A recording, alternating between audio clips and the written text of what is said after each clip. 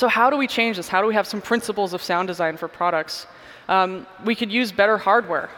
Instead of just the cheap square wave that we've used in alarm clocks, we could use something slightly more interesting, like a sawtooth wave. We could use higher bandwidth speakers so that we can actually make a soundscape in a hospital. Having more frequencies available in speakers is like having 26 letters in an alphabet instead of 2 letters, like we have right now with all of our cheap devices. So we can start to open that up and start to embed information with a composer into these spaces so we can be attuned to more information. Embedding more information into sounds is used in particle physics.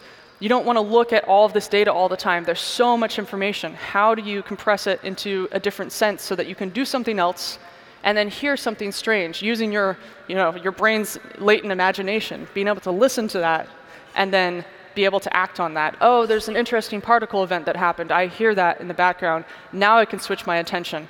I'm not always stuck to the screen.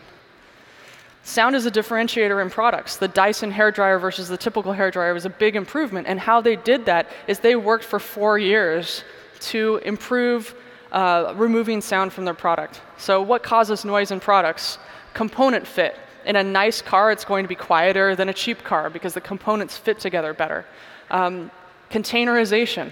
There are these $1,000 Blendtec blenders that you see at Jamba Juices. And the reason why those were built was because the workers and the people who were buying the Jamba Juice were so annoyed by the blender sound that they started containerizing the sound. They put the motor in a container, and then they put a plastic container around that, and then they put they reduced all the empty spaces in the container, and then they put some vibration absorption underneath it. And this $1,000 Blendtec blender actually became this very successful product because it was quieter than a normal conversation. It allows us to live alongside our products a lot better.